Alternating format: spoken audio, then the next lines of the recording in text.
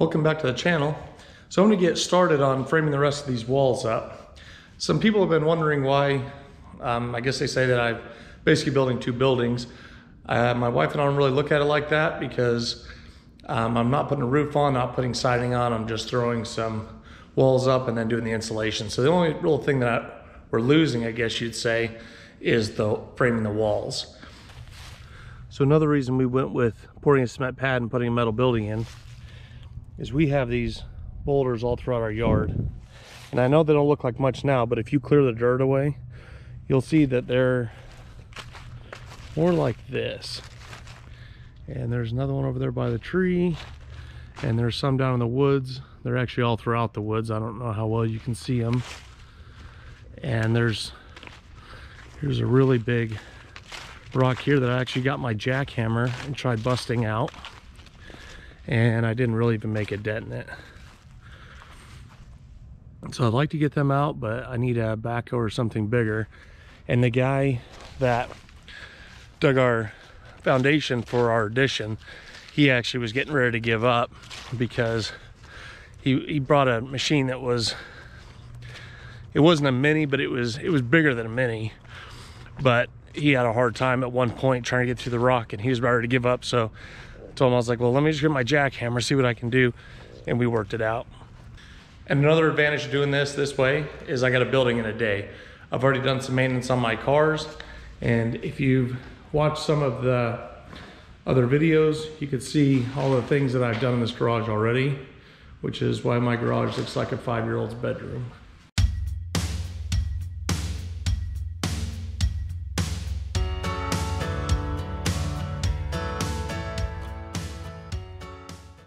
So when I tie into other walls, I like to keep my 16 inches on center. So I'll pull off from the previous stud and I'll come over to my next board, make my mark at 32 and then X ahead. So this will be where the stud goes.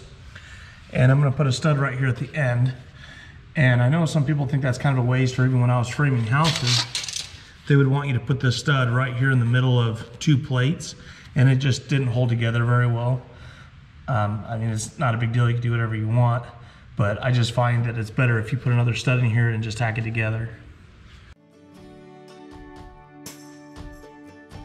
Okay, I have my top and bottom plate laid out, and I'm gonna start laying my studs in place. These are already cut to 111 inches. I'm gonna put the crown going up, like I discussed in the first video. I just do that all the time just to stay consistent. And then what that'll allow is your walls to kind of all bow the same, so you don't get a bunch of waves in your wall. It's just kind of like one big bow that nobody ever notices.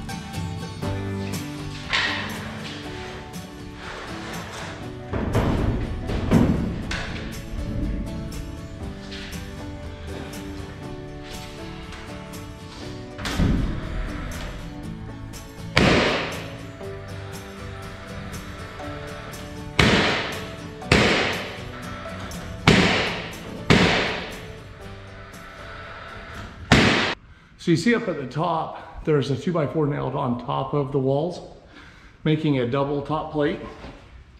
And you'll see here at the end that I've left about 3.5 inches. What that does is ties all your walls together. So you run, whether you're building a shed or a house or whatever you're gonna build, you run that extra 2x4 across the top, and you like over across your walls.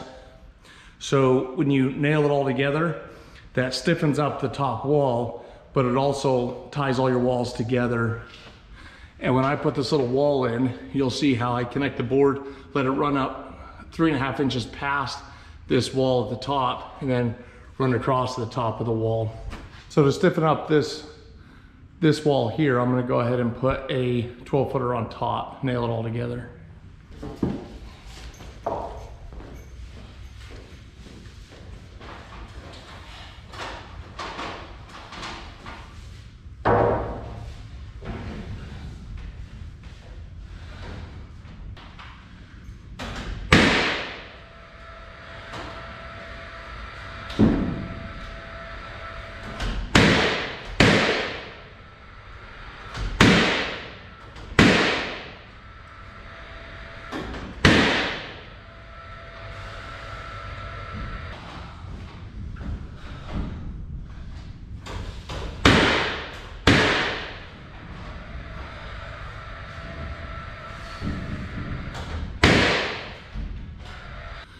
So I left that top plate back a little bit because I'm going to be framing in a little room. And so you want to tie all your walls together.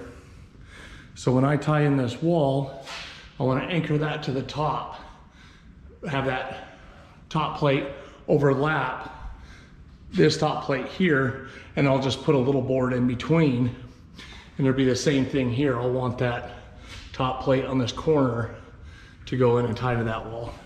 So I should have showed you this last time. I'm gonna put drywall on these 2x4s. So I have to pad this out a little bit, basically put more boards in. A lot of guys, they'll take a 2x4 and they'll turn it sideways. And the reason I like doing that is because I have to insulate this, or I'm gonna insulate this, I want to. And it's gonna be tougher with the insulation. So what I do is, you have all these wonderful scraps of wood. So what I do is just use all these little scraps. I know it's a little bit more time consuming. Maybe with the price of lumber, you could justify it, you know, using up these little scraps. And I just make a solid couple 2x4s all the way up and just splice them together. You don't want any gaps because this is taking up the space of the insulation. So of course you wouldn't want to leave, you know, a few inches or even a little bit in there. You want to make sure the boards are as tight as possible. And just for good practice when you're framing, I would always stagger whatever you're trying to put together. So I'm not going to use these boards that are all pretty much cut to the same length. I'm going to start with this little piece and then work my way up, and then I'll nail these on, and then I'll kind of stagger everything and tie everything together.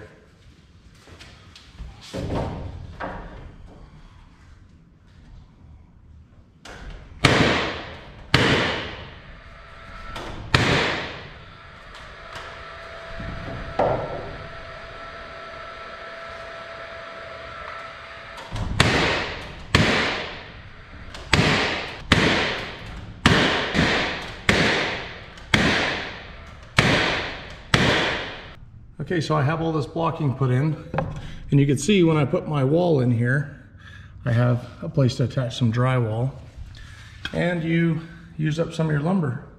So next time your wife's clipping coupons and saying that you spend too much money, you can just say, hey, I saved like $40 in lumber by using up these few pieces. I have my top and bottom plate laid out here. Maybe it's a little bit loud because of the rain. I don't know if you can hear that. But I'm gonna go ahead and lay this whole wall out 16 inches on center. This is just kind of more of the same old like I did on the other wall. Frame it up, put it in place, nail them together just like I did this wall. And I have to remove each one of those braces. I like to only remove 2 or 3 of them at a time and then hurry and get them back together before I start on the next section. Don't know if it makes a difference or not. These buildings are still pretty rigid, even without those. And in this corner, I'm not too worried about level left to right in this corner so much as I am this wall pushing in or out. So when I nail this wall to this space here, it may not line up exactly with this wall. I'm definitely gonna level it up. I know this is pretty level already because it's leaning against the metal here, but how you don't have anything in this corner here to lean against. You definitely want to level it up.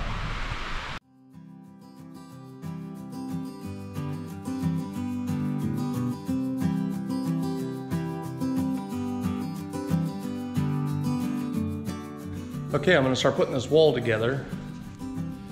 And I took the top braces out for the section that I'm going to be starting, just a short 12-foot section of this wall. And then this is where I'm going to build my little office area. And I talked about the top plate earlier, and I'll show you how I'm going to tie in the walls to the office and to this other long wall.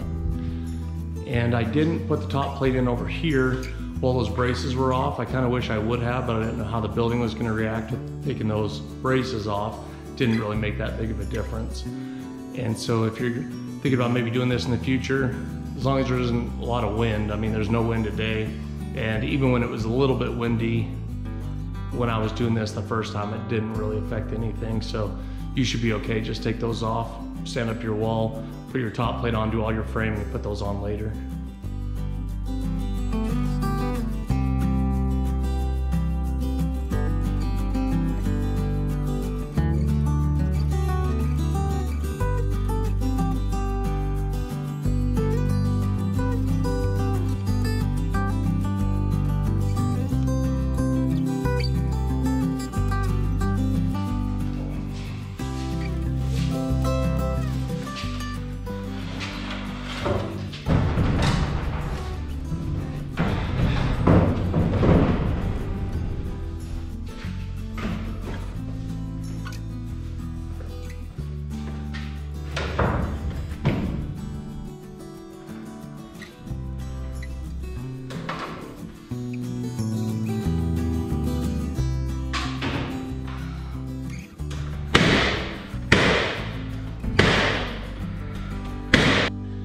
Okay, I'm going to lay out the walls for my little office here, and I'm going to come out to this point here because there's going to be some shelving units, and at the end I'm going to build a little room for my air compressor. And if you've ever worked in a shop with an air compressor that's just out in the middle of the open, you know, of course you want to contain it. So this is called a framing square, and use these to lay out walls. And what I do is I'll take the larger side along the wall that I'm going to go up against. Make sure it you know, kind of follows the line. Wood isn't perfect, so sometimes you get a little bit squirrely, so make sure you get this lined up kind of the way you want it. Okay, draw a line on the floor, and then you can take the larger edge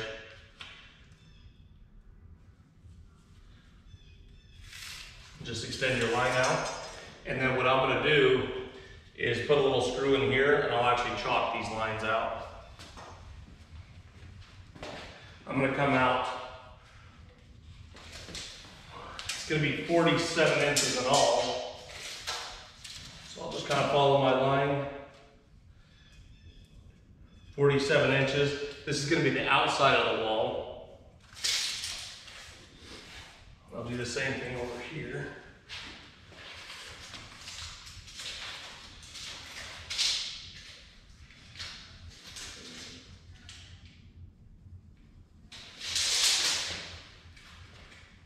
Okay, I'll get the lines chalked out. So when I'm working by myself, I'll just put a screw in the wall here and hook my chalk line to it, and it'll follow the line that I made on the floor.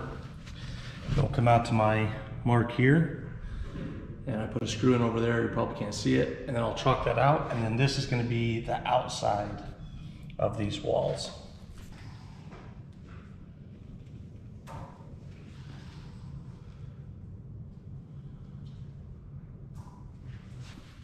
Okay, the thing about this chalk is it comes in a lot of different colors. There's red, orange, this blue, and you want to be careful which one you use because some of them are almost permanent.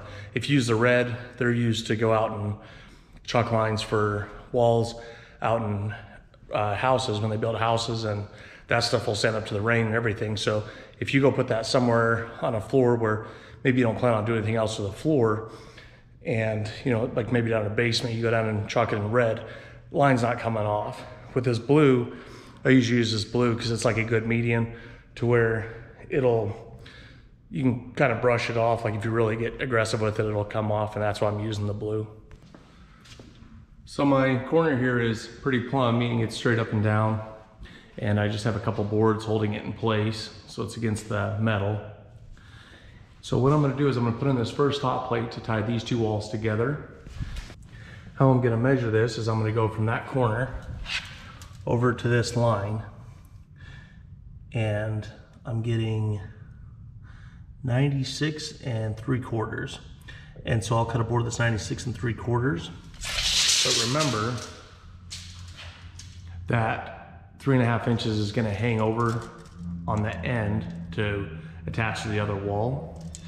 So we'll be 3.5 inches short here, which when I built this wall, it'll allow me to tie it up at the top.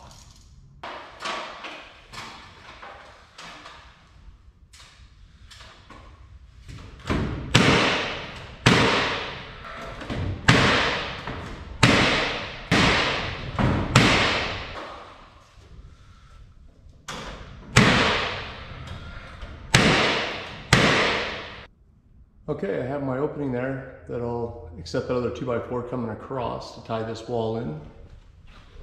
And I'm gonna start framing in this wall.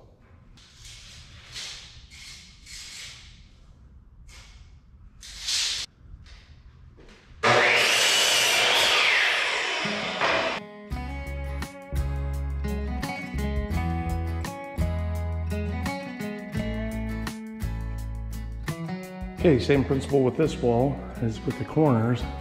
We need something to tie in this wall. So that's where I'm gonna go put the scrap lumber along this stud.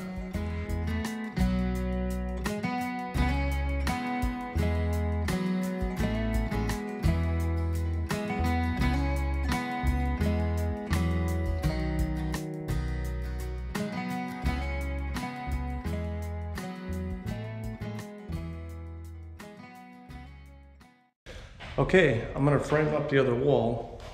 This is gonna have a door in it, so this is really important. So everything still needs to be 16 inches on center. So what I would do, start with that.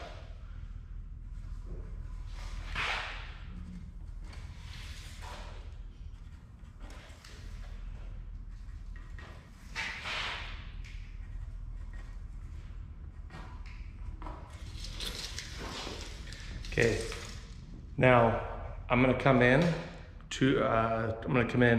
30 inches, then I'm gonna have a doorway. So come in, you're 30 inches,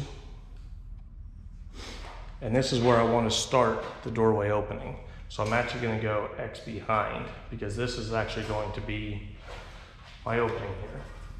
So for a 36-inch door, which is what I'm gonna be putting in, you need a 38-inch opening. There's your cross. I can mark at 38. Now, you're gonna want your X going on the other side, because this whole thing is gonna be your opening. And then the rest of it can just be the wall. So now, what we'll do is take your square, same thing.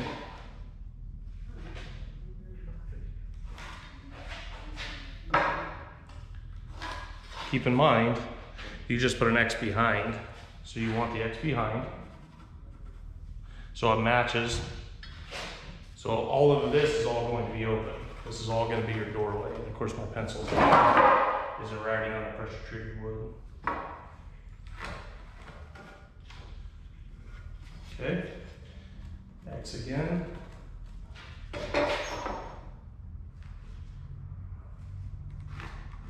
Okay, and X again. Now I'm not going to get really technical in what's going to go on here, but we're going to have something called jack studs. So what you're basically going to do is you're going to have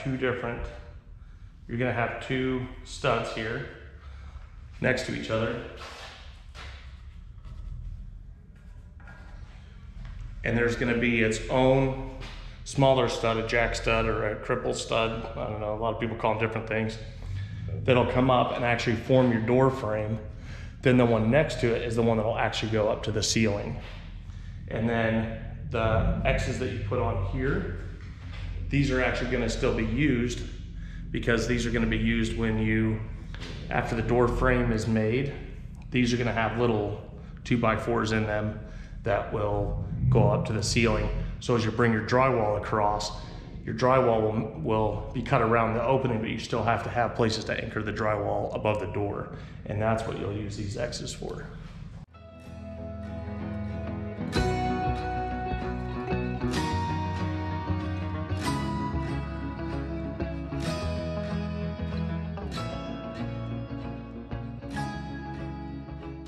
Okay, so this next part's kind of tricky.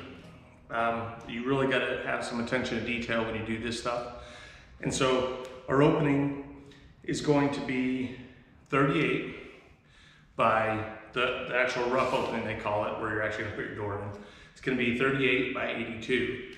But remember, you can't start 82 here because this part's going to get cut out, and you'll see that later on. What I'm going to do is pull off from the very bottom, because that's what our door is going to sit on, is the very bottom. Come up and mark it 82, and then put an X. Same thing, 82, put an X. And then what we're going to use is our jack studs that are going to go from the inside of the plate up to our 82 mark. So we're going to cut 2 boards at 70.5, and then I'll cut a 30. Let me make sure I got this right, or I tell you wrong. I'm going to cut a board at 41 to go across the top. And so that'll be our 38-inch opening plus an 1.5 inch stud on each side will give us our 41. So there'll be a 41-inch board that will go across the top, and then that forms our frame where our door is going to sit. Okay, we'll lay out the jack studs for my door. Same thing, you want to crown these as well.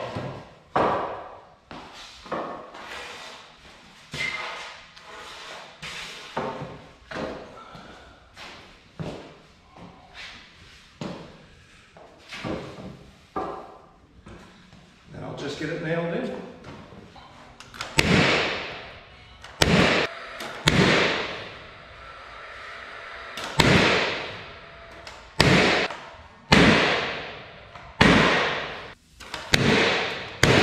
Okay, so we just have to lay out our studs across here, and then we're going to continue our 16 inches on center. So I'm just going to pull off from this board here, 32 here, 16, 48. And then those match up with these X's here. And then I'll put a couple in here as well. So I'm gonna need 5 of these at 29 inches. If you find that the boards aren't lining up just right, you can always use a little pry bar or something. Make sure that they get into the right position, because you want all the boards to be pretty flat when you go to attach your drywall or plywood or whatever you're putting onto it.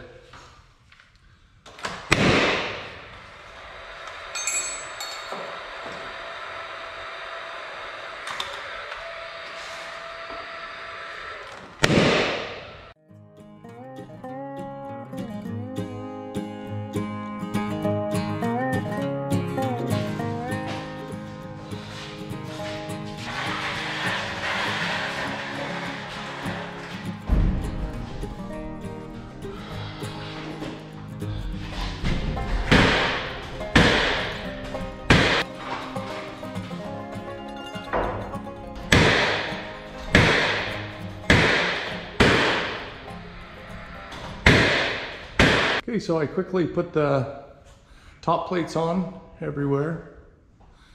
Everything's tied together. I got my galvanized bracing back on. So I've been super busy lately for probably the past 8 weeks working in my full-time job, as well as, I don't know, 30, 40 hours a week between travel and doing construction for my side business. So been ridiculously busy. So for those of you that have wondered, why don't I just stick build this thing? Well, this is about where I'd be in the last 6 weeks. It's been really slow going, so hope I can kind of pick up the pace and get this done. So it's also New Year's 2021, so I have to finish framing, get ready to go over to a party over my in-laws. So I hate making gingerbread houses. I think it's pretty dumb, but my wife finally convinced me about 8 years ago to build one. So I caved, trying to be a good husband. So I made a gingerbread house. Then my father-in-law and I were trying to figure out how we're gonna get rid of them. So we decided we're gonna shoot them with airsoft rifles. He's got some of these AR-15 type airsoft rifles, fire, I don't know, a couple hundred BBs a minute.